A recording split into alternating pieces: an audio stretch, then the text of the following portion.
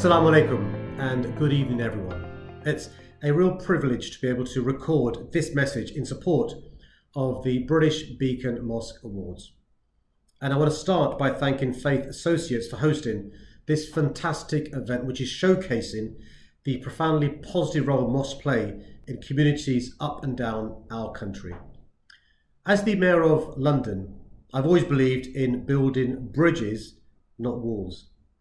And your actions serve as an example and an inspiration to us all, and demonstrate that our diversity isn't a weakness, but our greatest strength. As a Muslim, alhamdulillah, as a Londoner, and as a proud Brit, I know our mosques make a vital contribution to the common good. So I'm honoured tonight to have the chance to present the award for Best Mosque 2020. Unsurprisingly, there's intense competition for this award. But after careful consideration, the judges, not me I should add, were able to shortlist 5 contenders.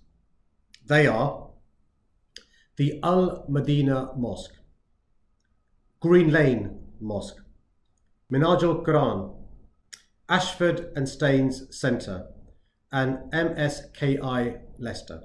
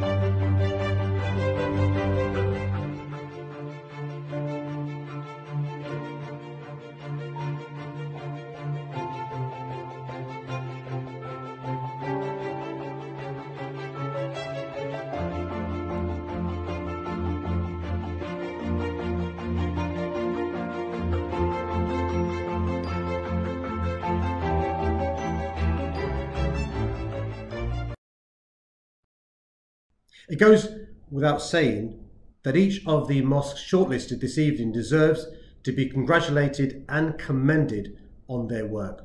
But of course, there can be only one winner. And so, without further ado, I'm delighted to announce that the winner of the Best Mosque Award 2020 is the Al Madina Mosque.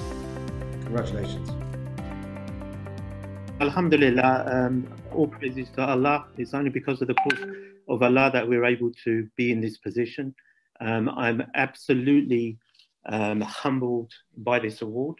I think a massive thank you to the trustees, the volunteers and the communities of Barking and Dagenham. And it's even more humbling when you consider we've just sat through nearly 2.5 hours of amazing work done by Muslim communities up and down the country. And I'd just like to say, I think mosques and Muslim centres up and down the country have always worked tirelessly to serve their communities, but have always done it very quietly, which is why it's so sad to always see us portrayed in a negative light in the media when a minority do something wrong. But, you know, I think the pandemic in a perverse way has allowed the true value and the worth of the Muslim communities and their work to be seen firsthand. And I think it has projected Muslim communities to the forefront in a really positive light. And I think the challenge for us now is to continue to build on that positivity and go from strength to strength. I'm absolutely humbled by the pockets of excellence, excellent work which is being taken place up and down the country. And there are no losers today. I think everybody's a winner. I congratulate all the other masajids in this category. I think you're all deserving of it. I accept this award on behalf of all of you, because I think you all deserve it. For our work, I'd just like to say this. I think we're a masjid which is very holistic. We work across the board. We don't specialize in one discipline. We actually use every opportunity to strive to do the best in every discipline.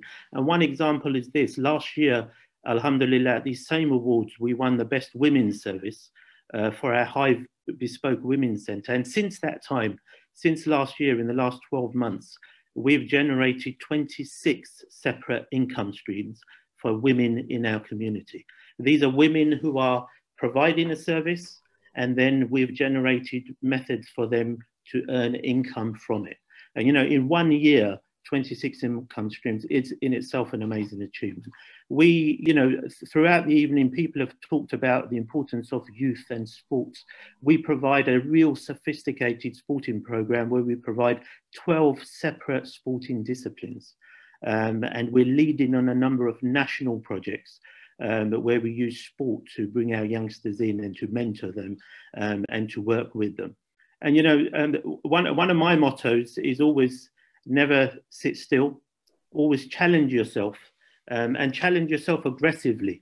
And, you know, we have just about recently taken on a project where we've spent nearly £35,000 in putting together a sensory room. And we're putting together a special needs project, which we're going to deliver to the wider community.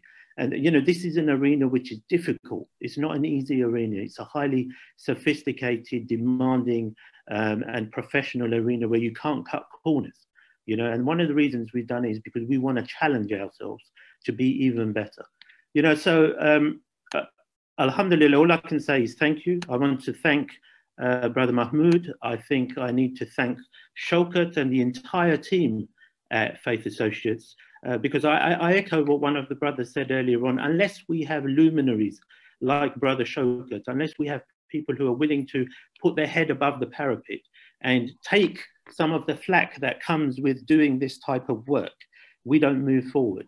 You know, and I think if the mayor is still listening, I think you've got a bit of a gem in Shaukat. Grab hold of him and keep him there. Don't let go of him. But the other thing I will say to the Mayor of London is this. Remember the name Al Madina, okay? And remember the name Ashfaq Sadiq, because we're the best run mosque. And I'm going to come knocking on your door because we want to become even better.